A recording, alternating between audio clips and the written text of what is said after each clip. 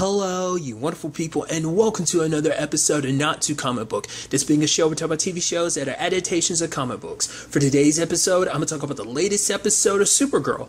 A lot of interesting things went down in this episode, so let's break it down. First and foremost, obviously Supergirl is dealing with the fact of the matter is, hey, everyone pretty much hates her because they look at her as kind of a terrorist. Obviously, she's got Alex and Lena on her side, but the fact of the matter is the entire city has turned against her. She tries to save this dude, people nearby pull out guns, start shooting at her, literally causing a situation where the car was exploding. It's like, there's someone that's literally here trapped that needs help, and you're doing this. And she saves the dude, but for him, it's like, I don't understand. You saved my life, but you attacked the White House. The fact is, my daughter looked at you like a hero, and now it makes Car feel bad, because, you know, she, regardless of her situation, it's like, people can believe whatever they want. I'm gonna save the day, but then it's like, one mistake, and now it's like, everyone in the city has turned against her. But then, you know, Alex brings up a good point. It's like, Ben's been preparing the city for months, basically turning everyone's perspectives on the fact is of what it's like with the whole alien situation. Him being who he is, I mean, that's the whole point. Like, shows you just how much foresight Lex has, because he's been waiting for this moment. Because, yeah, there'll be some people who wouldn't necessarily be all in the belief of Supergirl being the bad guy. Some people are still kind of on the fence, but kind of still leaning towards the negative side of things. But it's just because of Ben and the just propaganda that he's been spewing and kind of putting this perspective out there. I mean, the perspective that's kind of already been laid about just because of everything that's happened over the course of this series on Earth 38 with all the alien attacks and stuff like that, has led to this situation, so a lot more people are more inclined to believe, oh, Supergirl would do that, she's an alien and stuff like that. What I thought was kind of pretty neat is that Alex is like, yeah, I checked to see if it was Bizarro, but that's not the case. I'm like, hey, it's always nice to see the little tidbits here and there of like, okay, that's something else that carries over from season 1. Whether we'll actually ever see anything come of that Bizarro situation, never, but it's still nice to know, hey, that's still in the continuity somewhere. Whether or not they utilize it in the future, still. Because that's always a thing of, like, you're not 100% sure what's... I bring this up, like, every time. I don't know how much of Season 1's continuity 100% carried over. Some stuff has, other stuff we're not really 100% sure where it stands. But regardless. Regardless of all of that, instead of irregardless. Nevertheless. So, Lena and Supergirl go to the prison Lex was locked up in. Obviously, they force the warden to help. And they go to Lex's cell. They're reading through his journals. Man, is it super messed up on Lena's part and Supergirl's part, because she reads a journal that's like, oh yeah, here's everything wrong with Superman. And then Lena reads one being like, yep, here's everything that's wrong with me since the day I was born. It's like, Jesus, Lex. That's so interesting. I'd love to understand what Lex's perspective is on what's wrong with Superman. I'd love to know, like, to get to the nitty gritty. Just because obviously you see the aspect of, like, he sees that, like, oh, this is a god walking amongst men. There's that whole perspective. But, like, the fact of the matter is, I want to know what else is there that's bubbling beneath the surface that makes Lex hate Superman the way he does. So I just think that's kind of fascinating in itself, but also just everything about Lena. It's like, geez. He does have this weird thing where he can compliment and tear her down at the same time, because Lena read another journal where it's like, oh yeah, it's pathetic how she's just so desperate for my approval. But the fact is, if she realized how smart she is, she'd realize that she doesn't need it. And it's like, see what I mean? It's such a double-edged sword with Lex. There is a part of him that looks down on his sister for looking up to him and wanting to get his approval, but there's another part of him that is proud of her because he does see how smart she is. And it's like, I think he's waiting for her to rise up to her full potential. And so until then, he feels like she's always going to be in his shadow. I feel like even if she did reach her full potential, I'm sure he'd still be like, I'm still miles above you and stuff like that. So it is kind of interesting to kind of see the circumstances of, like, obviously them dealing with their drunk father and all that stuff.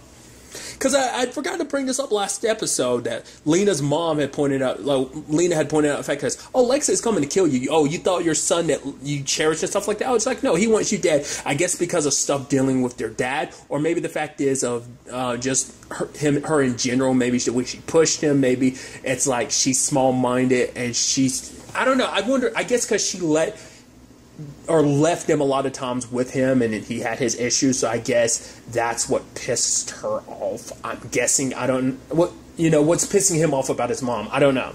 It's just kind of an interesting thing. So this little detail about his dad getting drunk and kind of getting pissed and stuff like that makes me think like that might be part of the reasons why he kind of is pissed at his mom too.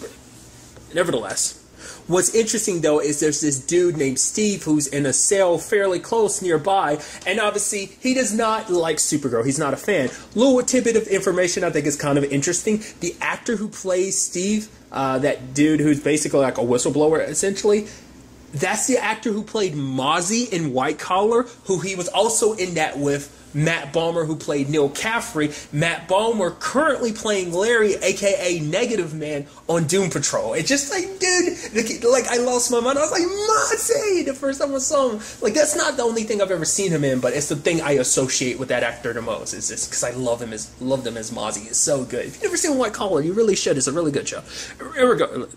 I keep saying irregardless. Ignore me. Regardless of all that, you can understand his position on things, because for him, he looks at Supergirl as you are more of a hammer than a scalpel. Because it turns out this dude kind of exposed a lot of government secrets, like, a lot of drone attacks and stuff like that. He leaked a lot of documents, but he looks at Supergirl as someone, like, the moment you touch something, you ruin it. And obviously, Supergirl takes that person because she's like, I'm trying to help people, but for him, he's just, almost calling her narcissistic, just because it's like, putting yourself in the middle of all these situations. Like, for Supergirl, it's like, people who believed in me hate me, and people who hate me have even more of a reason to hate me now. And now, Supergirl, I loved it when she's just like, okay, I'm gonna handle all the released prisoners because Otis released everybody. And she has to walk down the hall, you see her kind of go, because she has to deal with this, and everyone's coming up to her, and she's just like knocking people out and pushing them in their cells. It's like, there's nothing you can do. She's literally the girl of steel. There's nothing you hit her with will make any impact until she ends up fighting Otis, which he's full blown a Metello now. But I love that fight, and I love the whole situation of Kara was able to kind of fool him by dressing up like herself. And he's like, wait a minute, this is a male prison. What are you doing here? She's like, I'm a reporter for Catco. I was doing a report on prison reform. Do you have anything to say? And he's like, nah, like, the fact is I don't trust the press. Basically saying that they don't get a grand picture of everything, so they have a tendency just to parachute in any situation that they don't really understand, and he walks away. I'm like, Kara's so lucky that he's an idiot. I love it so much. It's so good. You literally just saw Supergirl in this direction, and there's some woman here, and just like, you let that slide. Like, I think that would not work if it were anyone else. It's because he's such an idiot.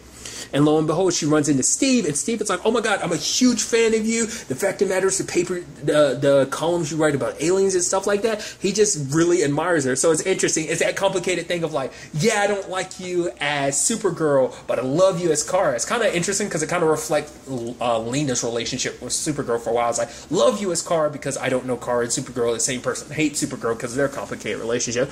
Which is also, like, obviously there's still aspects of like, oh yeah, Lena's still hiding stuff from Kara / Supergirl about everything, because she still doesn't want, because obviously, like, there's a picture she finds of the dude, I'm blanking on his name, the dude that died as part of her Harrenhal trials, and she kind of covers it from Supergirl because she knows if she doesn't, Supergirl, like, I think for her it's just like, once again, because she kind of brought it up before, and she was trying to getting on Supergirl about, like, oh, you just look at me like this and stuff like that, like, you're on your high horse and stuff like that, but it's like, because she doesn't, I guess she doesn't want Supergirl to look at her like that. It's like they're kind of in a better place, so the last thing she wants is to complicate things with the truth and all that, especially because they're trying to clear her name and just get in the way of everything. But I thought that was kind of fascinating. What was really interesting, though, too, is it shows for Supergirl, like, the dangers of her being who she is. Because the fact is, under these circumstances, because everyone's so pissed and just the way the world is right now, like, the laws and everything, like, martial law being put in,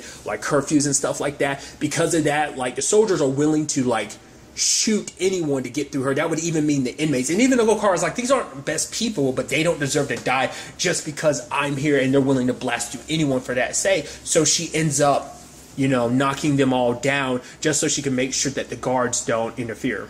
I do love that Lex ended up blowing up Curtis. It's like, not Curtis, Otis. And that's interesting. He's like, oh, stand here. This is what I deserve. What do you mean? And it's like, wow.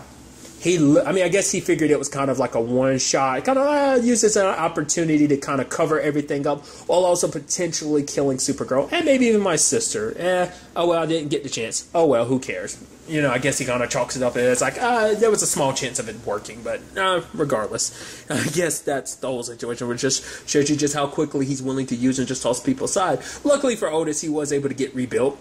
I wonder, is it more of a situation, do they literally piece them together, or did they just, like, did they make, I mean, they did make, like, multiple Metellos, so I'm just wondering if they just kind of hook his brain up to a different body. It's like, oh, we made a whole bunch of bodies, and we just transfer your data over into another body we made. They might have literally just pieced them back together. Who knows? I just thought that was kind of fascinating.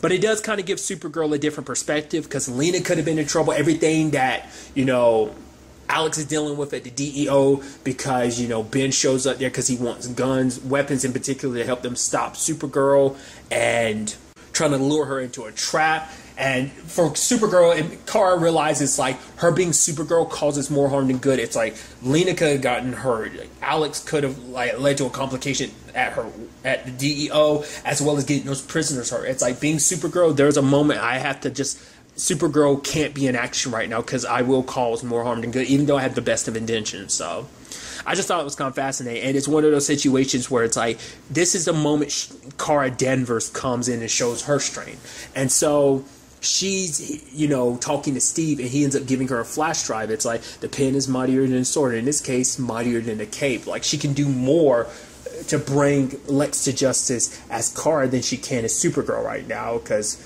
being Kara Danvers is her most powerful weapon, which works to her benefit, because remember, the president wanted the whole thing of like, oh, I want your identity, and now it's like, luckily, because she didn't give her identity, she can operate as, you know, Kara Danvers. To be fair, you know, Lex, as well as the Red Daughter, know Kara's real identity as Kara Danvers, so there's that whole situation. So that still can come up of her impersonating Kara in some shape or form, but we'll see.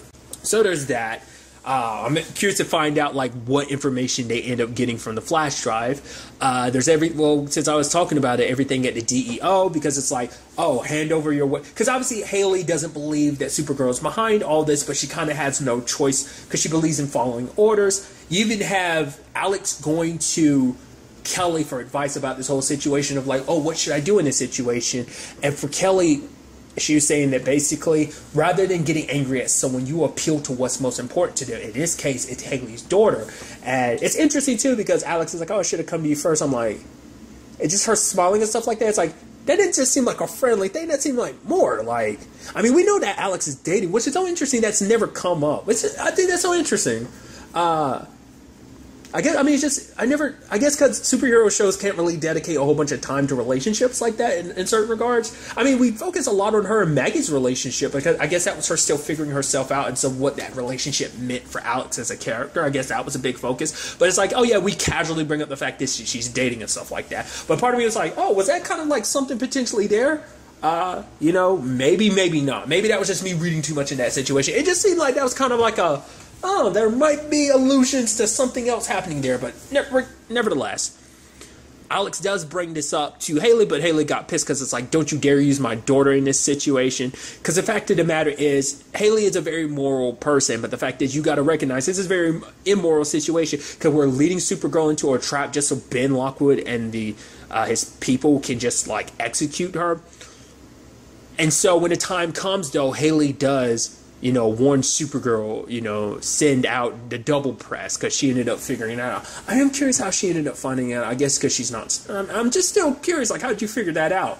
But nevertheless, for her, it's like, she's always followed orders, because everything she's ever done has always been for the good of her country. But the fact of the matter is, now her daughter's scared because of like the martial law, the curfew, and all that stuff. Even one of her favorite teachers went missing. He's an alien. So it's like, hey, maybe he's hiding, but I can't necessarily just tell my daughter that maybe he's hiding, because there might be something more sinister at play there.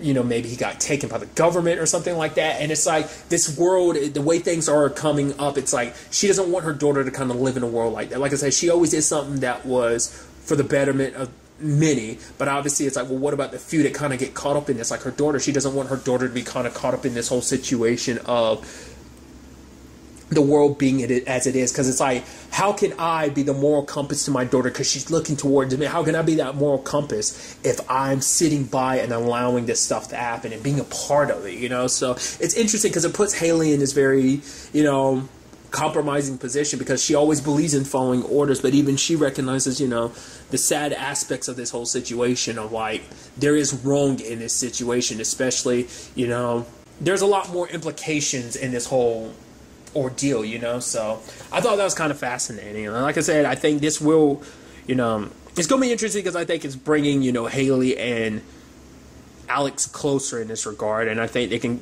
count on each other more in this situation. All the while, you also have everything going on with Brainy, which I love Brainy being like, I am clandestine, because Alex is telling him to keep it on the low if he decides to delete the alien registry. And then he's like, I got this, and kind of yelling at it. She's almost just kind of like, oh, shut up, Brainy, and she's walking away. I love it. But he's in his moral dilemma of like, well, not moral dilemma, it's the potential outcome of like, well, what do I do? If I delete the file, that means I'm protecting people, but at the same time, maybe there'll be backlash from it, and I'll just cause more harm than good. And it's like a 50-50. Goes to Nia, it didn't even click on my head of like, oh, you went to Nia. I thought you went to her because, for her advice in this situation, which her advice was to follow your gut. He doesn't believe in that because it's like more like, oh, it's all in, follow your brain, the logical route and stuff like that. But then it was like, oh yeah, Nia's a dreamer, right? She can tell the future. So he's like, okay, so I need you to tell me which way to go. So she says the opposite, and he's like, no, obviously I got to delete file. She's like, see, the gut feeling. All I had to do was, sometimes all you have to hear is the wrong choice for you to find out, okay, so this is the right choice. But later on, she has a dream about Agent Liberty and his men showing up there and taking him, because it turns out, and sadly, he's already deleted the file, but he made sure to keep a copy in his head just in case it's necessary later on. But this does put a target on his back. But I love him being like, yeah, but the fact of the matter is you're still not 100% good at interpreting your dreams, so you could still be wrong about this. Which the fact is, they were dressed up like Agent, Liberty and stuff like that, which says a lot because later on the president ends up allowing him to deputize the Children of Liberty, which even the lady that was there was almost like, wait, what?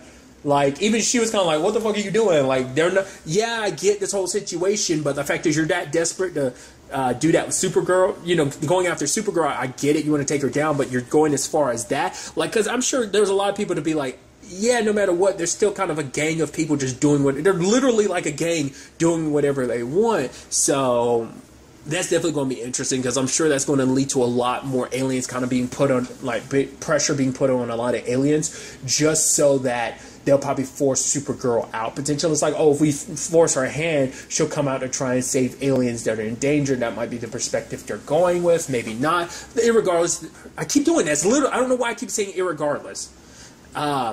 The fact is that they might think that maybe pushing enough aliens will lead them to Supergirl. Anyway, it's hard to say. So it's definitely going to be interesting on that front. Because I was wondering about that, because like the fact is that they showed up in their suits. I'm like, they wouldn't show up in their suits. They'd just be like, oh, in regular outfits. They wouldn't be in like their Children of Liberty uniforms. But now kind of seeing the president's order, so it's like, okay, because obviously like Nia's dreams are up for interpretation. So it's like, is that supposed to represent the fact is that they're going to grab him at whatever chance they get? Or is that supposed to be representation of like they were going to get him the legal way or something like that? The fact is they were in their Agent Liberty outfits makes me think like, yeah, they were coming after him illegally, trying to grab him because they somehow found out that he has the only file in his head. I don't know how they're going to find that out, but that's definitely going to be interesting. The other side of things is everything going on with Jimmy. Obviously, he's going through therapy, getting a little bit of help. And that's all his perspective on things. I didn't agree. Like, it's not that I agree with it. I find it interesting. Because for him, it's like, I'm guardian. I'm a hero. I'm supposed to be protecting people. People look up to me. As a hero, I should be able to get over my PTSD. Because for him, he thinks it makes him weak. It's like people rely on me, and I can't. Like, as a hero, I shouldn't need help. I should be able to just get over this. Which, to be fair, you should know. Obviously, it's that situation of, like, you internalize a lot of stuff. But it's like, Kara is stronger when she has you guys to back her up. Because, obviously, she tries to handle a lot on her own. But she also relies on you guys when the time comes. But obviously, for Jimmy, I think it's a thing of, like, being scared to. I mean, it's not the easiest thing to ask for help under any circumstances, but especially under his circumstances when he doesn't believe he needs it, because it's like, I'm a hero, I should just be able to deal with this myself. But his therapist is telling that it will work, but it will take time. But it seems that like every time he has a panic attack about this whole situation, the Haranel kicks in and it does something to him, which is interesting. His eyes are going black like that.